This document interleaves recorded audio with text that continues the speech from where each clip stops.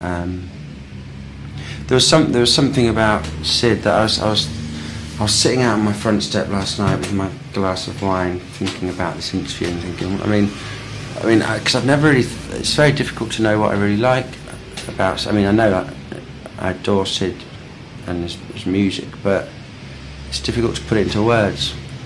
And all I can really think of is that sort of Pipe at the Gates of Dawn, unlike any other musician at the time who was, I guess, from an R&B tradition, like they all were, like the Stones and Peter Townsend and everyone.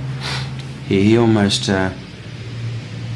he was a bridge, really, Syd, from R&B, mixing R&B and getting slightly weird, maybe with some American influences and stuff, and then into sort of, I don't know, the psychedelic music that we. Whereas people like Peter Townsend, who I really like too, but he kind of bridged it towards rock in great big capital letters.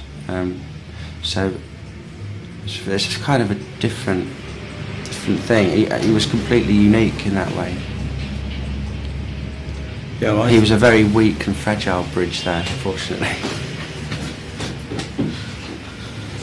I mean, how I identify with him, absolutely, is that he's not this confident pop star, and he's not full of himself. He's not an egocentric maniac. He's purely a musician and a songwriter. I mean, he's hardly even a singer, and that's possibly another reason why I really like him, because the fragility in his voice is something I really appreciate. I've never really particularly liked confident voices. Yes. Possibly because mine isn't either, and it gives me strength to actually. I mean, the Barrett solo albums, I would never have done any solo albums myself if it wasn't for those, definitely.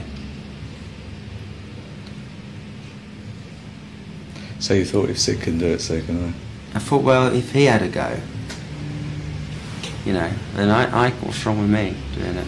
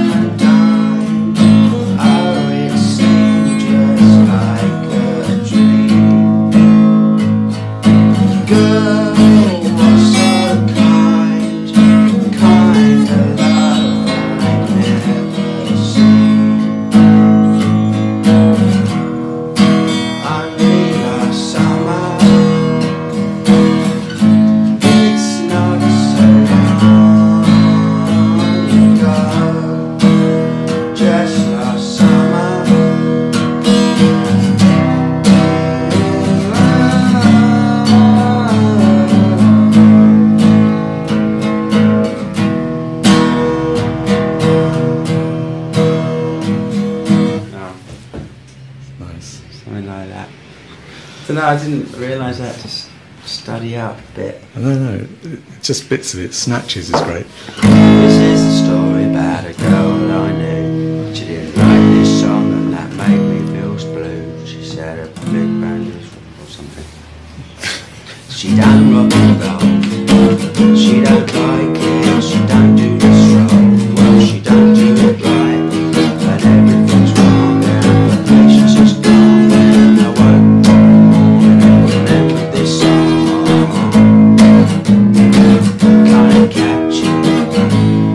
Round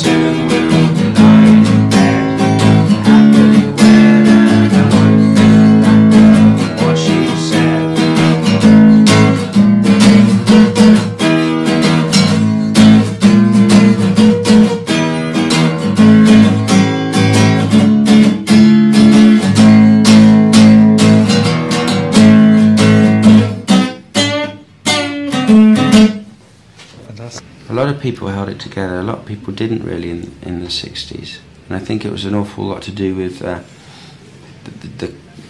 what was happening culturally. It's almost the same as what's happening now with music that I'm not really involved with, but the kind of dance thing. There's an awful lot of casualties from that, and but it is a real cultural pressure. I mean, I can imagine it was pretty strong in the 60s around here and everything, to kind of experience what everyone else was experiencing. Otherwise you feel left out and feel like, especially if you're creative, that you possibly weren't fulfilling your proper potential unless you experimented with psychedelics and really tried to get free and express everything, really. I was wondering also about whether you've had experiences too, maybe the sort of pressures of, once you start to get known, you know, the pressures to produce hit records and to go on touring. I mean, with SYD it was Arnold Lane and See Emily Play, and then there was real pressure on to produce the next one and, you know, get out on the road. And I could see all that for somebody like him is, you know, it's almost like completely the opposite to the way he should have lived his life, in a way. Yeah. I think it was like that pressure is too much for anybody, really. I think it's nothing. I don't think it's anything you can ever foresee. I think it's good fun playing, and you get signed and whatever, but you have no idea what you're getting yourself into, really. So you have to, like, I mean, you either drop out of it, you sort of never want it in the first place. You sort of, but you know, it's difficult. I mean, you kind of always want it since you're young, and then when you get it, you kind of, it's completely different to how you imagine. It's not just hanging out in cool places and wearing cool clothes. It's kind of it's an awful lot of work to the point where you just hate the music you're playing, almost, you know. Yeah, SYD refused to play See Emily Play. The third time he went on Top of the Pops, he just refused to play it. Yeah. You know, and he wouldn't play it on gigs at all. No.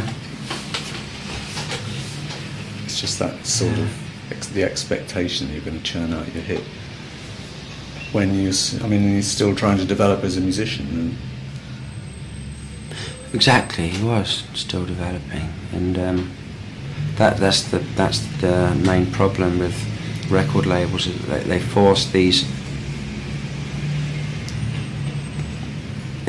not properly formed, creative, quite fragile people around the world. They get into all sorts of stuff, and it's very difficult to get through it unless you have an awful lot of discipline with yourself.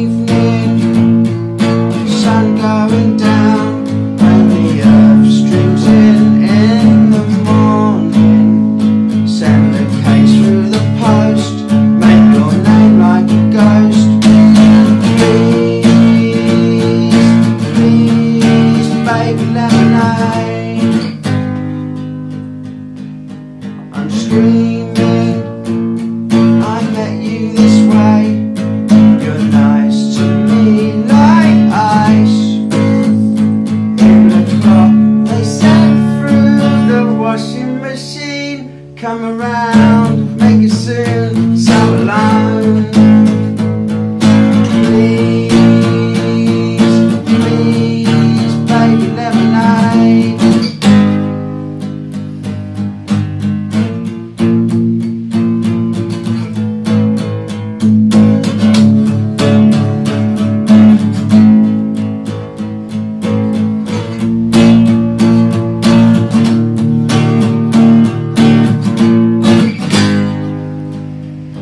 In the sack time, cold iron hands clap the party of clowns outside.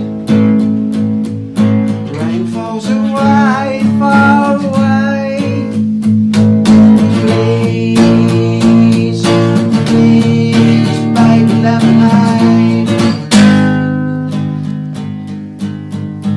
In the evening, sun going down, when the herb streams in the morning. Send a case through the post, make a name like a ghost. Please.